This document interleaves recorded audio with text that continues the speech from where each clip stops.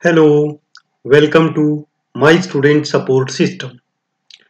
In today's class, under the series of communicable diseases, we will discuss about poliomyelitis.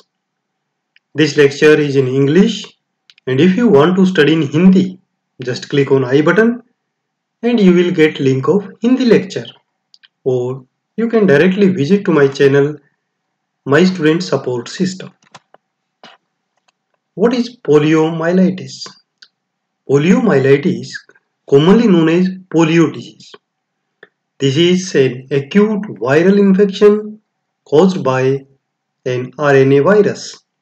It is primarily the infection of human alimentary tract, or we can say GIT, but the virus may affect the central nervous system. What is the causative agent of poliomyelitis? The causative agent of this disease is poliovirus, which has three serotypes: type 1, type 2 and type 3. The most common cause of polio are due to type 1 virus. Poliovirus can survive for long period in the external environment. In a cold environment, it can live in water for 4 months and in human feces up to 6 months. Source of infection. Human beings are the only known reservoir of infection.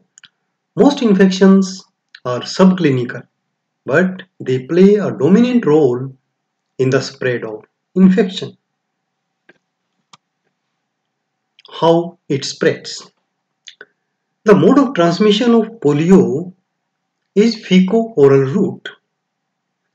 This is the main route of transmission.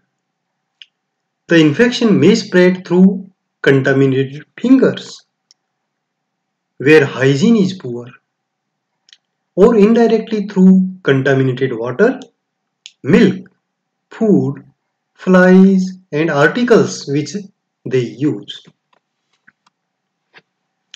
Second mode of transmission, which is less common, that is droplet infection. This may occur in the acute phase of the disease when the virus occurs in the throat. Close personal contact with an infected person facilitates droplet spread. Incubation period of polio. Incubation period of poliomyelitis ranges from 3 to 35 days and average is 7 to 14 days. Sign and symptoms of polio. Normally, the polio cases are seen as the paralyzed child, but approximately 91 to 96% of poliovirus infections have no presenting symptom. This type of infection is known as subclinical infection. In approximately 4 to 8% of the infections, it causes only a mild or self-limiting fever due to viremia, and the patient recovers quickly.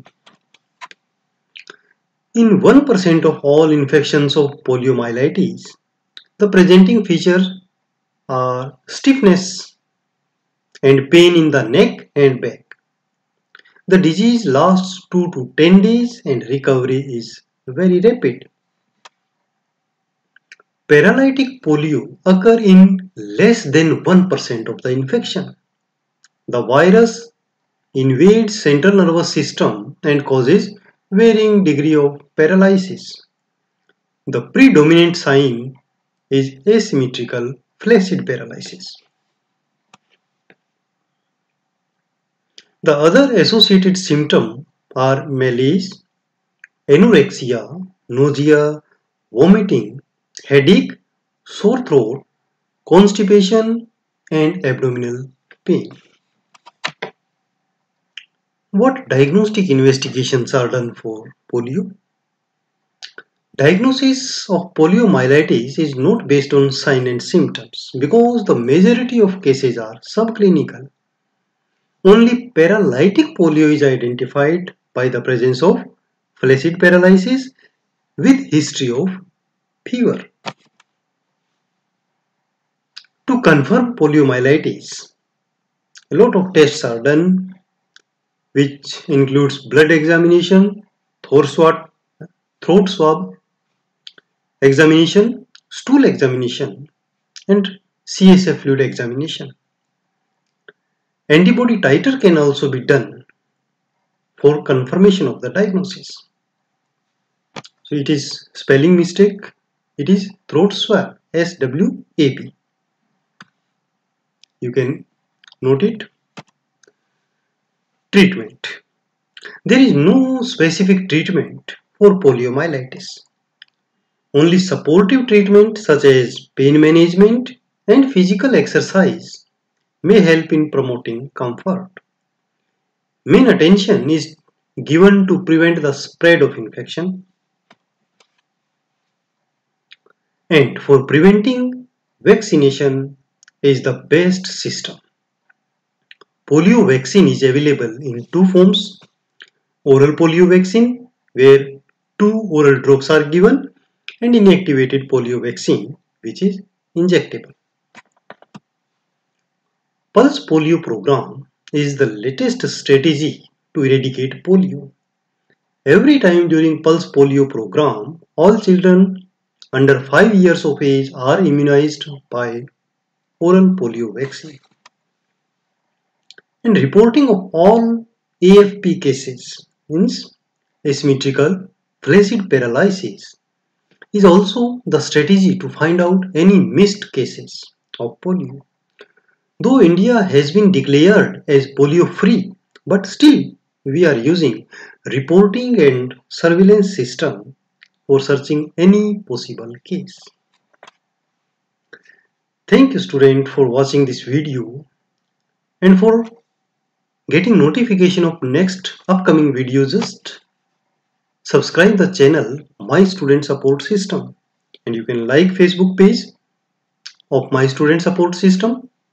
And for making your notes, you can visit mynursingstudents.blogspot.com. You can follow me on Twitter, Instagram, and join Facebook group Nursing Notes. Thank you. Have a nice day.